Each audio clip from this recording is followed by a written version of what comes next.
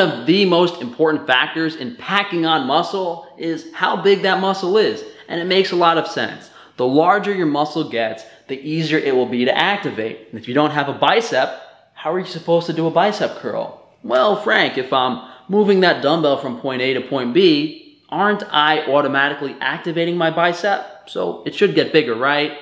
Well, you have accessory muscles like the forearms, tendons, momentum, so many things that prevent you from activating the bicep as much as it should.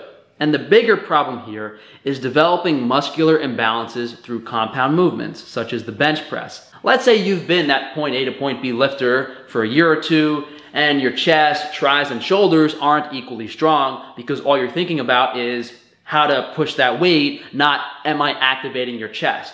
So when you bench press, maybe your shoulders fail before your chest, and obviously that's not conducive to bodybuilding because the goal of bodybuilding is to take the targeted muscle to failure, and that's what stimulates the most growth. So we don't want to bench press where our chest isn't going to failure. Now, how do you fix this? You take a step back to square one, what a beginner would do.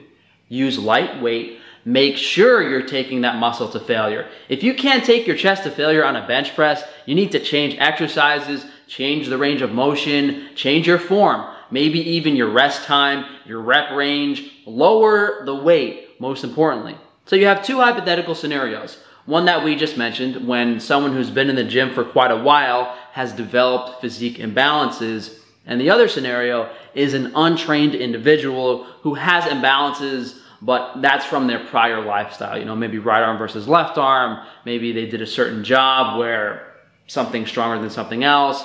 For me, I've always had problems with my shoulders going to failure during chest workouts and my biceps and shoulders giving out during back workouts. So I've had to orient my routine around these problems. I've had to figure out a way to target my muscles effectively so that I can bring them to failure.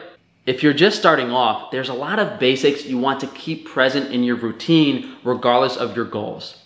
Always start with a light weight and make sure that muscle is contracting properly. Make sure you're able to take it to failure effectively. Especially when starting off, you might have right and left side imbalances, so focus more on single arm movements, stuff like the functional trainer, and pay attention with those barbell and dual arm movements if one side is doing more work. Incredibly important, make sure the volume for each muscle group is adequate. You know, back is the largest muscle on your body and requires 2 to 3 times as much volume as chest, which requires 2 to 3 times as much volume as your shoulders. I really wish I had this information when I started because, you know, on a classic bro split, you're doing like 12 sets for chest, 12 sets for back, 12 sets for shoulders, and it doesn't make any sense because those muscles are drastically different sizes. Even if your volume is correct for each muscle group, if you start with push movements and then do pull, or you do pull then push, you might develop imbalances anyway. So, you know, switch up the workout routine, start with different muscles on different days. This brings us to paying attention, and not just paying attention in the gym and focusing on your workout, paying attention to your physique. Yeah, you might get distracted by the cardio bunny or that monkey bench pressing 3 plates, but you want to see how you're developing. You know, if people are telling you that your arms are big or, you know, your chest is underdeveloped, hey, take a step back, maybe reduce the volume on your arms and do some more chest exercises. All of this advice is getting you to work towards developing a routine where you take all of the muscles to complete failure as frequently as possible. Once you're able to do so for a consistent period of several months, your muscles should be at a size where the margin of error is decreased. There's a term, I believe, too big to fail, and that's kind of true in bodybuilding. When the muscle gets large enough, it's hard to mess up working it out because regardless of what you do, you're going to be able to take the muscle to failure. Unfortunately, most people start off incorrectly, and as easy as it is to get to that point, most people don't.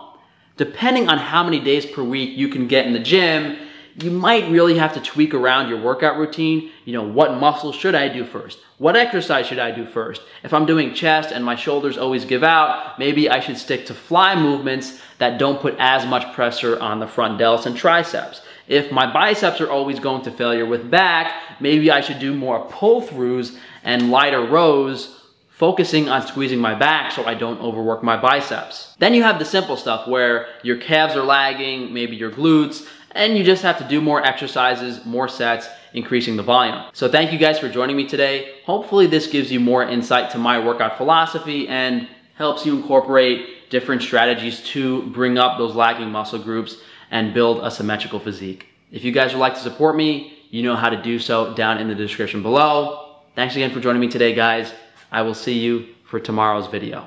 If you do want to reach out to me for one-on-one fitness and diet consultations, you can contact me through my website, frank-stefano.com.